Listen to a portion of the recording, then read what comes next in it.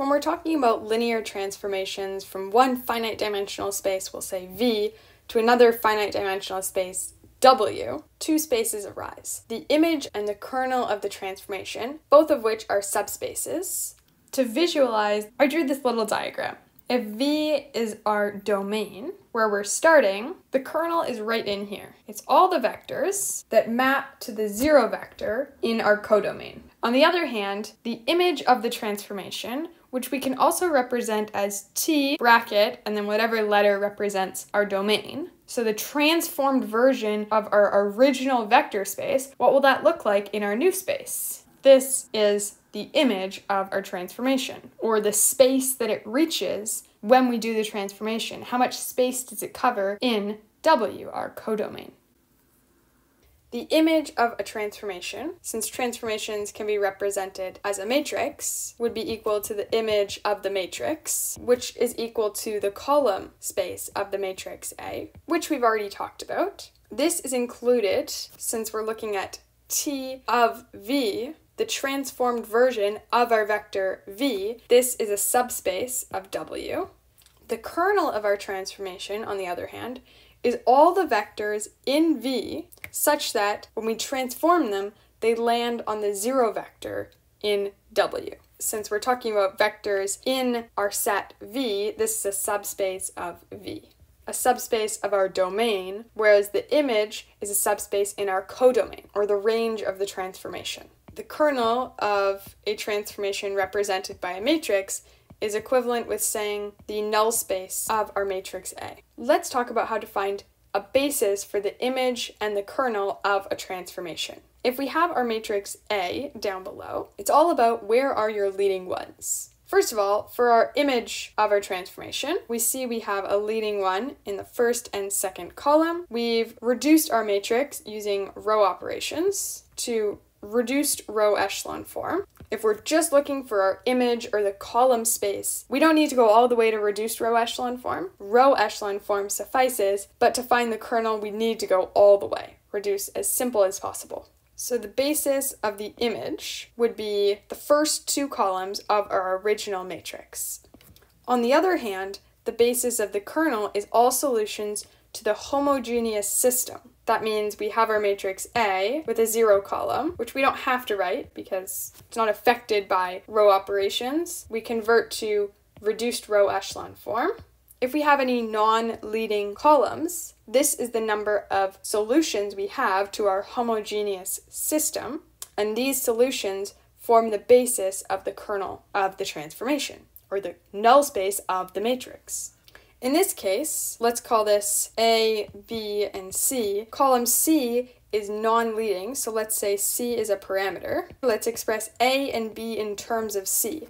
A would be, if we move the C to the opposite side, negative 4 over 3C, and B would be positive 1/3 C. So a solution to our homogeneous system would be negative 4/3 C, 1/3 C, and then C, because C is our parameter.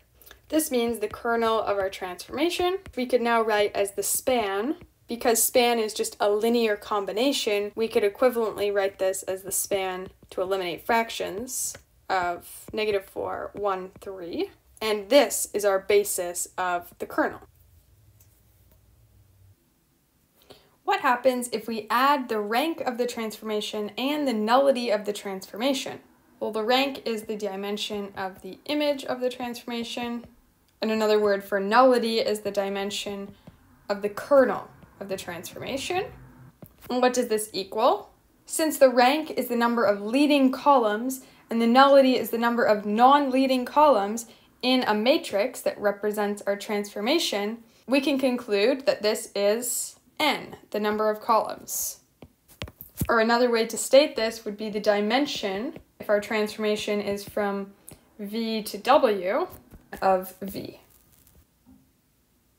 What happens if the basis of our domain contains the kernel of the transformation, meaning the vectors that go straight to the zero vector in the codomain? This is a special case where if we transform the remaining vectors, we can find the basis of the image of the transformation. In this case, it's clear that R represents the rank of the transformation or the number of leading ones. This corresponds to the number of elements in the basis of our image. Let's try an example. Find a basis of M22, all 4x4 matrices, that includes the kernel of the transformation, and then find a basis for the image of the transformation. When it's transformed, we have to multiply on the left by our matrix A. So let's do this multiplication. Let's say X is A, B, C, D. We get A plus C, B plus D, 0, 0. Now what's the kernel of the transformation? Let's first write out the definition. So the kernel of the transformation we know is in our original space. It's all matrices, X, such that when we apply the transformation, A times X, we get 0. Well, the 0 matrix in M22, which is 0, 0, 0, 0. When is our matrix equal to the 0 matrix? Well, this will be true when A plus C equals 0, and when B plus D equals 0. A equals negative C, and B equals negative D. Now let's rewrite this matrix. Instead of writing X as A, B, C, D, if X is a part of the kernel, it's going to look like this, for some C and D that are real numbers. Of course, because C and D are totally separate, we can separate them into the sum of two matrices. And the linear combination of two matrices is just a span, so we could say that the kernel of the transformation is the span of these two matrices. And are these matrices independent? Well, yes, because there's only two, we can just look at them and say they're not multiples of one another, so yes, they're independent. Therefore, they form a basis of the kernel of T.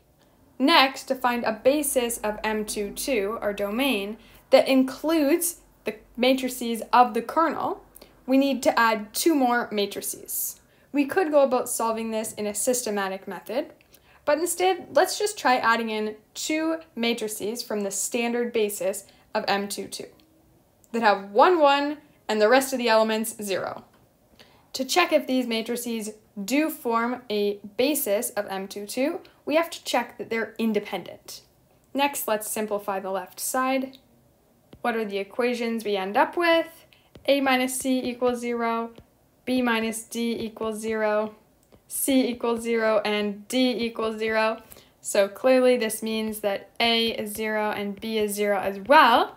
Since we have only the trivial solution, this set of matrices does form a basis of M22. Since there are 4, we know it spans the entire space, so this is true. Next, in order to generate a basis of the image of the transformation, we have two options. Let's first try it using the theorem.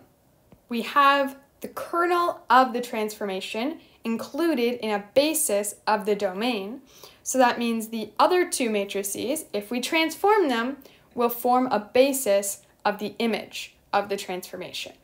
Once again, our transformation is the matrix A, 1, 1, 0, 0, times whatever matrix we're transforming. Okay, this is a special case where when we applied the transformation, the matrices actually stayed the same. In any case, this isn't usually what happens. We can conclude that the basis of the image of the transformation is comprised of these two matrices. We could also have figured this out by looking again at what the transformation actually does. We know that the image of the transformation is in the codomain, so it's going to be AX, where X is any 2 by 2 matrix. We can think of this matrix AX as having some number in the top left component and another number in the top right component. So then the matrices are going to be in the form of EF00, where E and F are just real numbers.